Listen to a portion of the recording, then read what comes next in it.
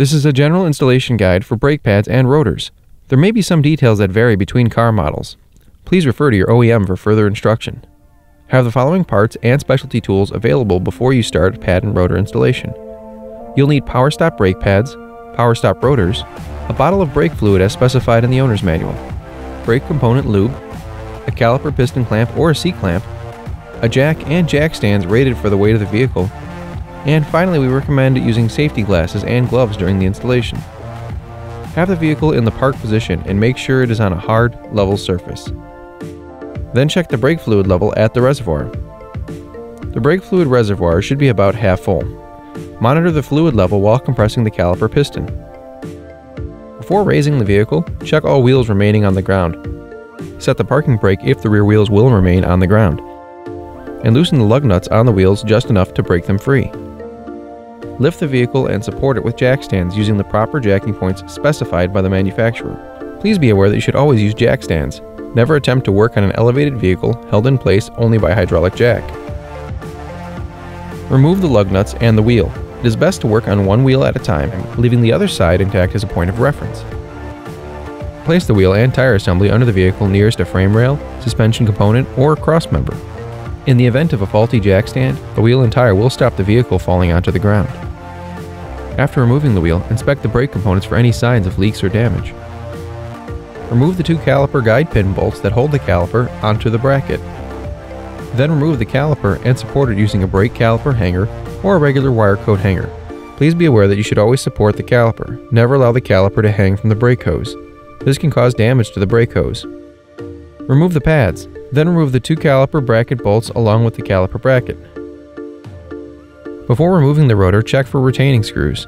Some vehicles use retaining screws to hold the rotor to the hub. The rotor can now be removed.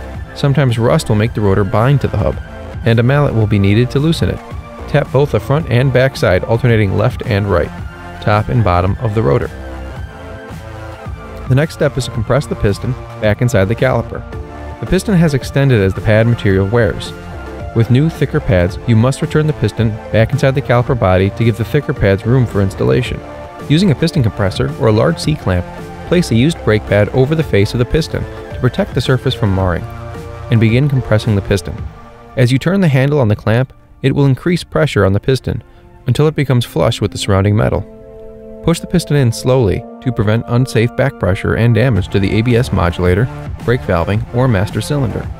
Monitor the brake fluid reservoir level while compressing the caliper piston and make sure it does not overflow. Then, loosen and remove the piston compressor or C-clamp used. It may be necessary to drain some fluid from the master cylinder reservoir. Please be aware that many rear brake pistons cannot be retracted with a C-clamp, as they screw in and out. This type of brake piston will have two recessed notches, and a caliper piston adjuster is used to compress this piston. Clean any rust off the face of the hub mating surface with a wire brush and a hub cleaning kit. Rust or debris on the hub can cause rotor runout and lead to wheel vibration. Apply a thin film of anti-seize to the face of the hub. This will make it easier to remove the rotor next time. Before installing the rotor, clean it with mild soap and water. Then wipe it clean with a lint-free cloth. Now the new rotor can be installed. Please be aware when installing rotors, we recommend checking the lateral runout. This will tell you if any variation exists between the rotor and the hub to which it is mounted. Depending on the application, the maximum acceptable lateral runout can range from 3 to 5/1000 of an inch. Always refer to manufacturer specifications for each application. If a variation exists, this is generally easy to correct by re-indexing the rotor one hole at a time. The goal is to reduce runout by finding the best position for the rotor. If the rotor is not properly indexed, it's possible to have some vibration or pulsation issues and damage the rotors over time. If you're removing the rotor to perform any other service to the vehicle, mark the position of the rotor relative to the hub before it's removed to make sure it is reinstalled in the same position. Some vehicles use a retaining screw to hold the rotor into position on the hub. It is not possible to re-index this style rotor. Remove the old hardware from the caliper bracket and use a wire brush to clean rust from areas where the pads or hardware contact the bracket. This helps ensure that the new hardware will sit correctly on the bracket. Then inspect and replace all hardware as needed, making sure to apply brake lube to the guide pins and pad contact points. Worn or damaged hardware can lead to noise or poor brake pad performance. Install the caliper bracket and torque the caliper bracket bolts to the manufacturer's specifications.